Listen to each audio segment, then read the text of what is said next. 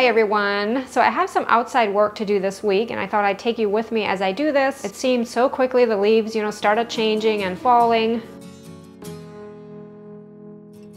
It is always a beautiful time of the year, but gotta say I'm never really looking forward to what comes next with some of the dreary gray days we have here in Ohio during the winter, but don't want to complain. Every season has its benefits, and it's always nice to look forward to the spring season then after a long, hard, cold winter.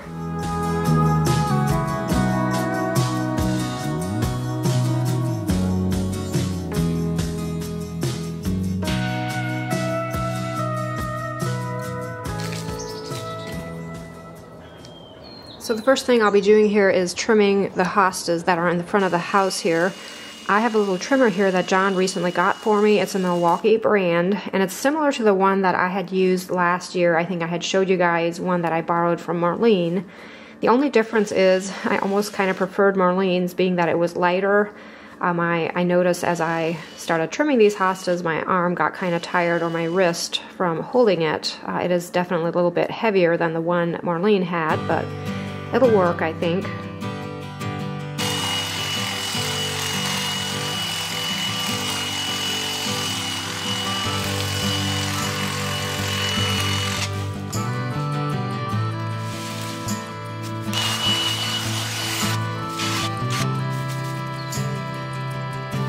So I still consider this flower bed here kind of the new flower bed. A couple years ago we had torn out all of the rock garden plants and put in more of an evergreen garden.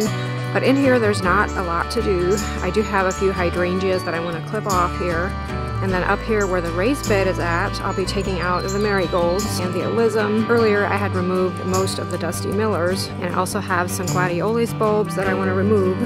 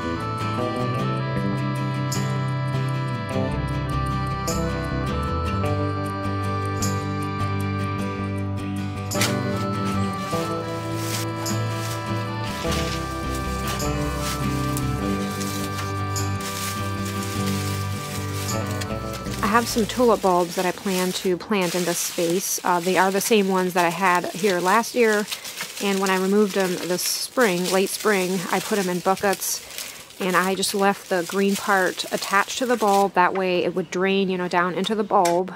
They say that's what makes it, grow the next year or the following year.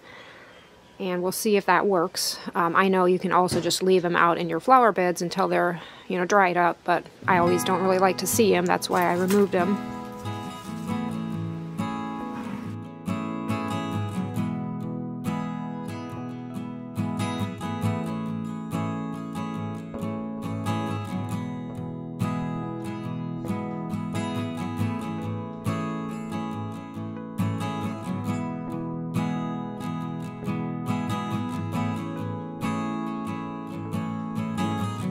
So here to the right of the sidewalk, I'm thinking of trimming down these hydrangeas this year. I don't do it every year, but I'm pretty sure I didn't do it last year, so maybe it's time to do it. It kind of keeps them at bay. They kind of go crazy if I don't. And then I'm also trimming these hostas down.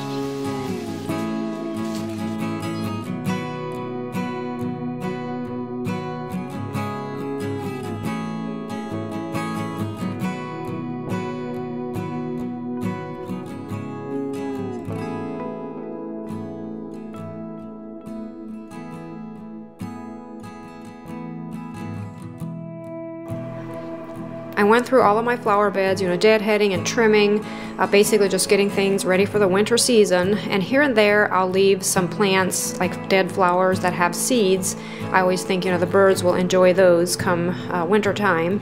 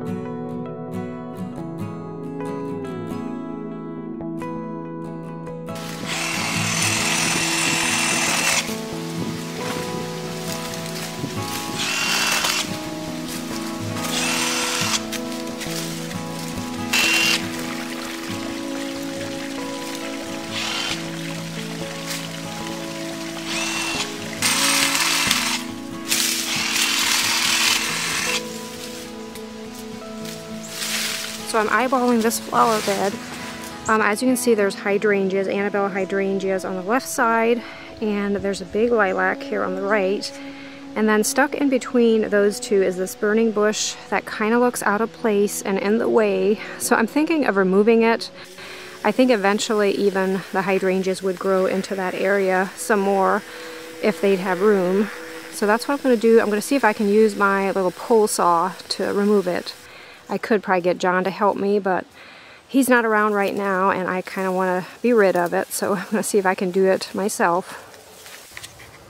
So I have a wisteria vine that has been growing here and isn't really supposed to. I've tried to remove it for years and it keeps growing back, and it actually grew into the burning bush and then on into the lilac. So hopefully I won't ruin my lilac here by just pulling on it. Might have to just trim some of the branches.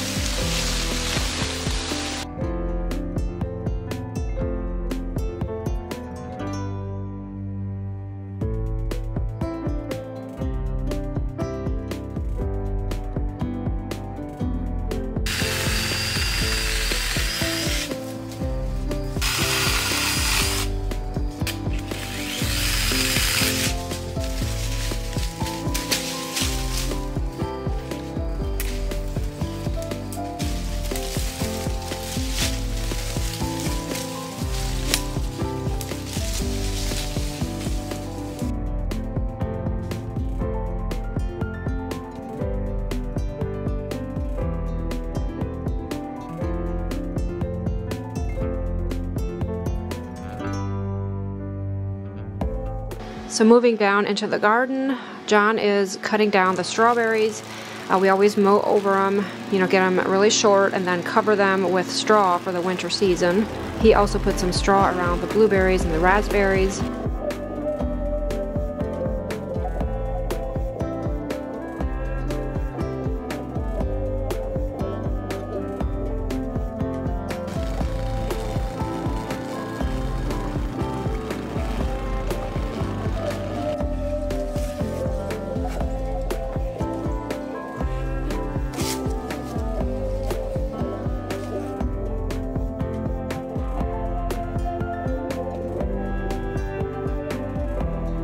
He is also applying some mulch to my roses. I have this little rose garden down here, and I have plans for it. Hopefully next year I'll get to add some more things into this little space, but I really enjoyed my roses this year. I think they did pretty good for a first year garden, and I'm not an expert by any means on roses, so I'm still learning.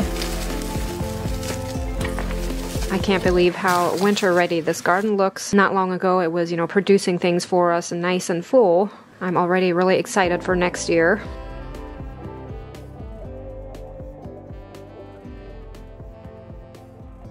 Of course, there's always leaves to be cleaned up around here. We don't stress too much about it as far as thinking we have to, clean up weekly. We often just wait until most of them are down and then start cleaning up. I rather like to see it with the leaves down. I think it's very fitting for the fall season. But of course, if it gets too thick, it's not really good for your grass. And especially this year, we had a really dry summer, and I feel like some of the grass looks dead to me, but hopefully it'll snap out once we start getting rain. I'm also applying my Sunday lawn care product today. This is the fall treatment. I've talked about them before on here, and we've been really impressed with the product. I think our backyard is looking awesome. In fact, I feel like it really took the drought well this summer, to think of how dry it was. Now, of course, it doesn't get a whole lot of direct sunshine back here, so that really helps too, but I think it just looks really healthy. And if you are interested in signing up for a 2025 custom lawn plan with Sunday, head on over to their website, getsunday.com/whitecottageco, and you can use Cottage30 to get 30% off of your custom lawn plan. I love that I'm treating my lawn with products that I can, well, first of all, pronounce, and it's just good for all my little critters back here. I'm not applying any harmful chemicals. I picked up a few shrubs for a really good price at Schönbrunn Landscaping. For you locals, they're from Dover. I wanted some evergreens for my urns that are at the front of the house by our basement door, and after getting them, I realized the shrubs are actually too large to plant into my present urns, so ended up picking some other ones up. Actually, John got them for me. They were black, and of course, I wanted them like an off-white color, so here he's painting them for me. And we had a really hard time at finding the right urns. Even minus the color preference, it was just a challenge.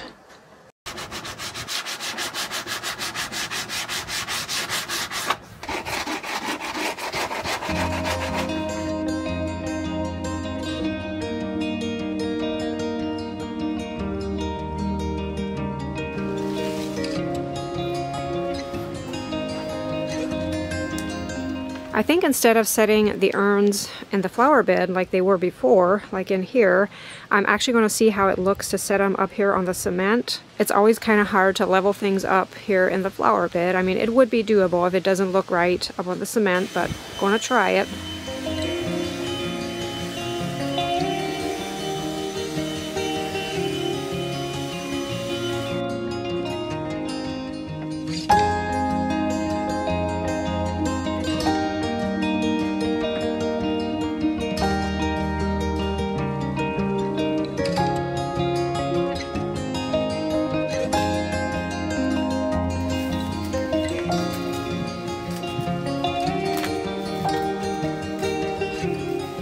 I was so impressed to have gotten these two shrubs along with a holly for, I think it was $86 for all three of them. Everything was half price. I love that if I can walk into a greenhouse and prices are slashed like that. And I love this kind of formal English garden look for the front of the house. I think these shrubs will look really good here. When thinking of adding, winter interest to the garden, I like to think of the birds, especially here in Ohio. We get these cold winters. So when I plant anything, I like to consider, what the birds would like. And that's kind of why I got the holly. I wanted to plant it somewhere where I could see it from the house, because I feel like it might attract some birds, and this would be a good place. And this particular holly is a self-pollinating one, which means I don't need a male and a female in order for it to produce berries. The name is Royal Family Holly. The tag said it's a combination of Blue Prince and Blue Princess. So when adding winter interest to the garden, you can definitely think beyond just, planting things. There's, bird baths and bird feeders to be put up, and maybe cozy lights to display. And being that I have sort of an empty space here where the burning bush was at, I'm going to put up a bird feeder. I had picked one up in a garage sale years ago, and I've just never really used it. And I do have a fence post that I think I can use to set it on. And of course, the hard part here on our property is digging the hole. We literally live on rocks, so you can't dig a hole without hitting them.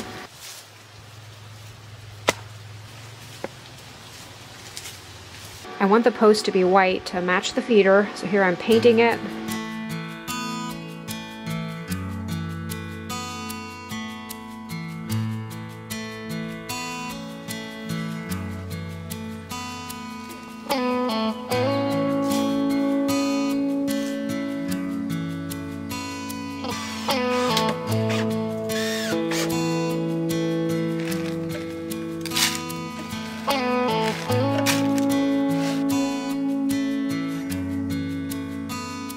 Here's something Mom always did and still does for the birds. She'll take an old pan that she doesn't have use for anymore in the kitchen and put it out into the ground, like into the flower bed.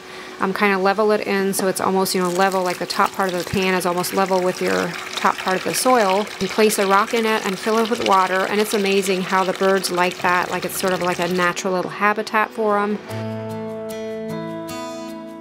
I'm going to clean up our bird station a bit just by trimming some branches and thorns that are growing up against it.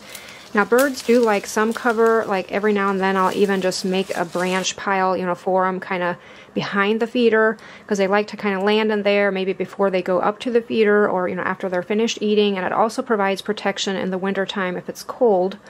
But they also don't like to have too many branches and stuff, growing up against the feeder. I feel like when they're eating, they want to see around them, make sure there's not a hawk, ready to swoop down and get them, or even a cat, sneaking up to the feeder. So I always like to kind of clear these little branches away for them. Since we're getting shorter days, what is more cozy than seeing some lights twinkling beneath the deck here in this case? I do have some candles that I can put on a timer. And I've used these in previous years, and the batteries always last a whole season, so I'm always impressed with that. But I love coming home and just seeing a little glow here underneath the deck. I have some old lanterns that I had around here anyway. I'm going to put those to use.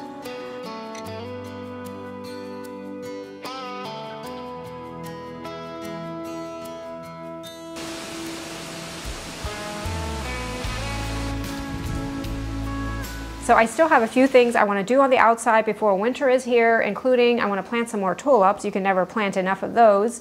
And then I also have some things on the deck that I want to remove or, store for the winter. Just odds and ends like that, but I'm pretty much finished. Otherwise, such a good feeling. And hopefully I inspired you to maybe add some things in your gardens or in your outside space for the birds this coming winter season. They will thank you for it, I'm sure. A few things to mention before ending here. First of all, that event is coming up November 23rd. It's at the Heritage Center, Holiday Experience, and we're going to have a booth there along with many other great vendors. I'd love to meet some of you guys, so mark your calendars if you're all wanting to come to the area, November 23rd from 8 to 2. And then the other thing is what I'm smelling beside me here. I wish I could get the scent to you. I know I often say that, but it smells so good, and I'll probably just go ahead and put some pictures on the screen. I can't really show you the best from here, but lots of new soaps here. I don't have lots, I just have some. I didn't get around to making as much soap as I would have liked to, but I do have some here, and I'll go ahead and show you what we have. And we do have one scent here that is a second soap. It just didn't quite turn out the way I wanted it to. I'm still learning, guys, with this soap making, but it smells great, and it's going to have the same moisturizing benefits as all of our other soaps have, but it just has some major glycerin rivers, so it just doesn't look quite as nice, but we do have that available as a second soap. So make sure to check that out if you're all wanting to try some of our soaps. So as always, I hope your day is going great. Thanks for watching, and I'll see you in the next one. Bye.